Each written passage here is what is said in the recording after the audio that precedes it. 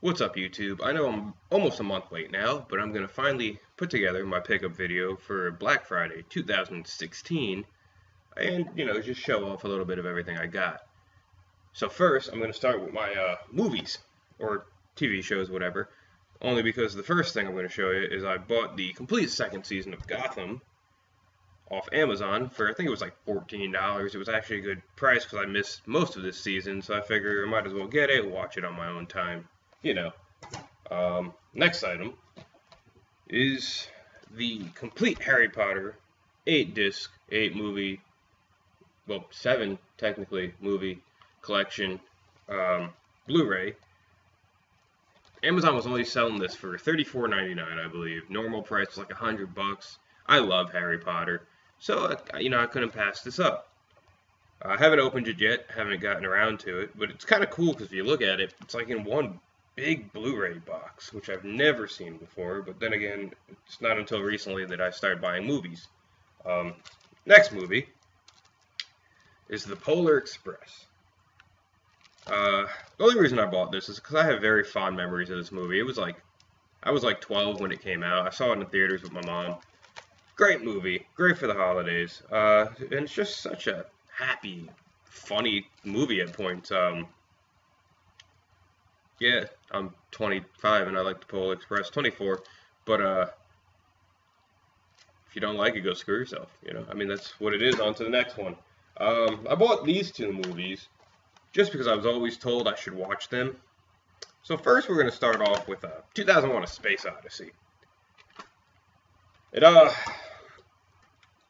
I don't know what to say about this movie. I was told it was gonna be really trippy, and it was, but to the point where I couldn't figure out what the hell was going on in the movie.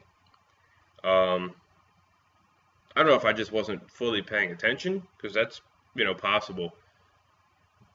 But it was just so weird. It was very artistic, don't get me wrong. But I really personally couldn't get into it. But I got it for like $7. Also another $7 movie I got, because people told me to buy it, was Clockwork Orange. Now when you want to talk about trippy fucking movies, this is one of them. And I actually like this movie. It was completely odd, completely out there. But you know what? This one I'm okay with. I got into this one. I don't know why I couldn't get into 2001: A Space Odyssey, but Clockwork Orange I would recommend to people if you really want something that might freak you out a little bit. Speaking of freaking people out, because of the weirdness, I bought a Sausage Party because I never got to see it in theaters. Um, I didn't think it was that funny, as people made it come out to seem. Like, it was funny, but I don't know, maybe everyone just overhyped it to me and made it seem like it was the most hilarious movie. Like, there were points I laughed, but there were just other points I was just like, ah, ha, ha, yeah, on to the next part, please. It's not that funny. Um, it's like dumb comedy, but it's like dumb comedy that has no really rhyme or reason at points. Like, the movie itself has a plot, and the plot's kind of okay, but just some of the jokes I didn't find funny. Maybe it's just me. Could be, let me know your thoughts.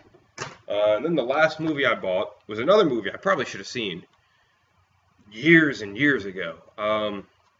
That's Pulp Fiction. I really enjoyed Pulp Fiction. It's actually kind of cool because for people who've never seen it, the movie kind of works in episodes in a weird way, where you have something that happens here, and then it flashes to the future, and then goes back to the past, and back to the future, no pun intended. And it's just a lot of things in this movie that are hilarious. You got Travolta in here who's like stoned out most of his life, and then you got Samuel L. Jackson just being Samuel L. Jackson, and then you got some weird ass parts in this movie, like Bruce Willis being a boxer and then ending up in a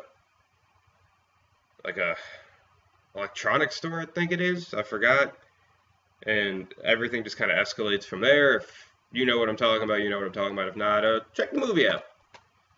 Next, we'll go on to the games I picked up. So first, I picked up 5 current games, none of which I've opened yet. Actually, 4 current games. The other 5th one's for a different video I'm going to be doing, none of which I've opened yet. But Amazon had good deals, and I didn't really need anything newer. So first off, I picked up Batman the Telltale series, only because I'm a huge Batman fan, if any of you guys know. I had to pick it up. I haven't played it yet. I wanted to wait until all episodes were out so I could just do a smooth playthrough with it. And yeah, I've only heard nothing but good things about that game.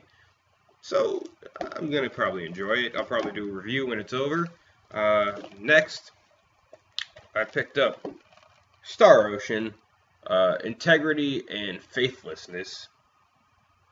I've never played any game of the Star Ocean series. I know they're JRPGs. I actually went to my friend for advice on this, and he said it's a great series, so I figured I'd give it a chance. I got it for like 25 bucks on Amazon, so I figured why not? Might as well. I love JRPGs, and this is made by Square Enix, so it's also the Day 1 edition, which I don't know what that includes yet, but we'll find out. Next game, another game everyone has told me I should play because it's apparently a really, really fun game, and that is Rocket League. And I think I bought this off Amazon probably for 20 bucks, and I'm excited to see how it plays. I've never played Rocket League yet. Yeah, I am very behind on current games because I'm such a 5-month ago stuck in the past guy. But I know this game is basically soccer with cars. And some kind of physics, if I'm not mistaken. Correct me if I'm wrong. But I'm looking forward to it, and I'll probably get to that real soon. And then the last current game I bought is the PS4 remake of Ratchet & Clank. Never played this on PS2, and if I have, it was probably only 5 to 10 minutes. My one friend loves the Ratchet & Clank series. GameStop had this for 10 bucks new on Black Friday, so, you know, might as well go for it. And I heard what's cool about this game is it incorporates certain things from later games into this like re-imaging or remake. Ratchet & Clank is a reimagining of the original. Yeah, okay. So, you know, I'm looking forward to playing this too, so let me know what you guys think. Now, these last 2 games I bought at my favorite classic game store in New Jersey, Clifton, New Jersey. It's called Digital Press. It's very well known. They're 2 PS1 games, and I love the PlayStation 1. I grew up with one, and I still collect for it. So the first game I want to show you guys is a game called Fear Effect. It's apparently a 4-disc game, but I've heard it's actually not that long. It's just that they have like, I think it's like live moving backgrounds, which is why it takes up space during the game. I don't really know much about it. I've seen it on a lot of Hidden Gems videos. And the art style looks really cool because if you can see, it's like a shell-shaded art style. And this game came out in, what, 2000? Yep, 2000. I'm looking forward to playing it. It seems like it would be a fun game. And I know there's a sequel, which I'm probably going to pick up if I like this game. So yeah, that's Fear Effect. And the last game I picked up is Chrono Cross. Never played this game. Never played Chrono Trigger, even though I'm really trying to get my hands on Chrono Trigger for a decent price for the Super Nintendo. So I probably won't play this game until I play that game, even though I don't think they coincide, I've heard. It's not like a direct sequel, but correct me if I'm wrong, because I might be. I'm human, you know.